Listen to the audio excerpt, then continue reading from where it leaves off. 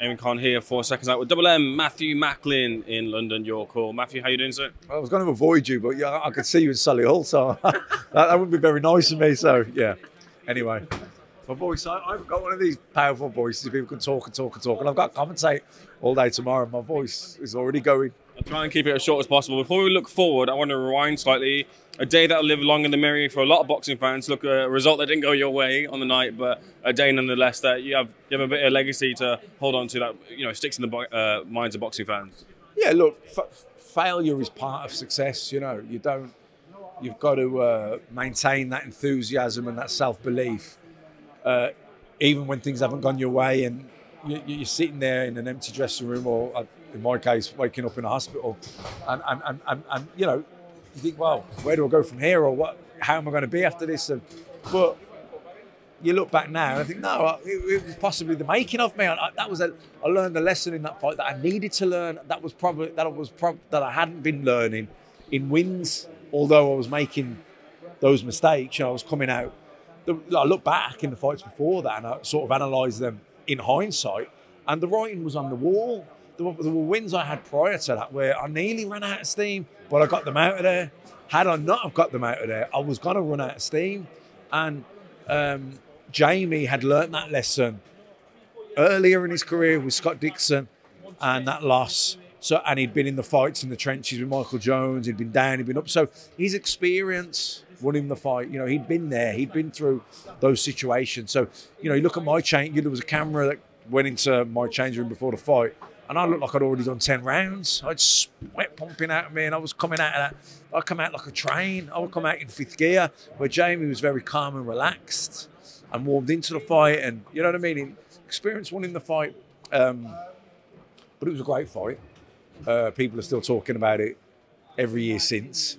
And that makes me proud. Not proud of my boxing performance, but proud of the, the grit and the heart that I showed in the fight.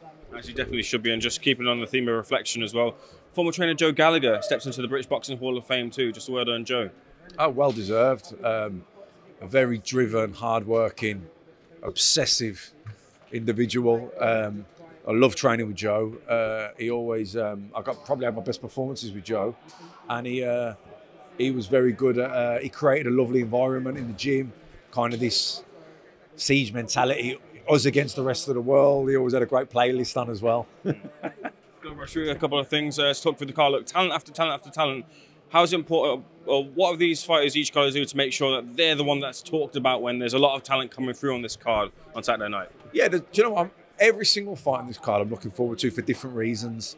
Jamie DKV in with a big punching opponent. I'd imagine that fight's got knockout written all over it, one way or the other. Top of the bill, you got Caroline Dubois, who's a rising star, getting better every time. And then, you got Vidal, who's coming along nicely. Callum Simpson. I'd imagine his short-term goal is the British title, but he's got to get past his opponent on Saturday night. And he's a late replacement, so, he's got to sort of cope with that. Aaron McKenna, I think it's Stevie or Aaron, one of them on the under. Stevie's on the card. They bring intensity every time. They bring action every time. So you can't not enjoy watching them. And Francesca Hennessy, a pro debut. So there's a bit of everything on the card. And obviously every single individual on it will first of all be looking to win. But secondly, they'll want to steal the show. They'll want everybody going away from your call tomorrow night talking about them. Let's quickly bring in a couple of other things before I let you go. The way I want to attack this question, because I've heard different people ask you this question, but Sturman Martinez, albeit in different circumstances, back-to-back defeats for yourself in your career. Joyce is now facing the same sort of thing. When you have those moments, what is needed to build a fighter back to getting a level of confidence to go again? And then also people are kind of questioning his punch resistance. This has gone, that has gone, whatever. Fighters are always the last to know whether those bits are gone. When do you pick up on those things? That's not as sharp as it used to be. This has gone. I'm not quite where I once was. Well, look, there's. You pointed out the similarities to back-to-back defeats, but there's quite a lot of differences as well. Like, one was a split decision loss, which I thought was a robbery, and pretty much the whole global boxing community felt the same, which then landed me the shot against Sergio Martinez, which was another loss, but one where my stock rose. It was a nip and tuck fight right to the end, and Martinez was pound for pound just sitting behind Mayweather and Pacquiao at the time. I think he might even have been Ring Fighter of the Year. I can't remember, but he was right up there as one of the stars in boxing. So it was a good loss, as in my stock rose in defeat. So in those back-to-back defeats, my confidence didn't really dwindle. If anything, it went up. For Zhang, for Joyce, he's lost to a good fighter, but in 2 heavy knockout defeats, stoppage on a bad knockout defeat, and one of his sort of leading, one of his most visible attributes as a boxer was his ability to take a shot.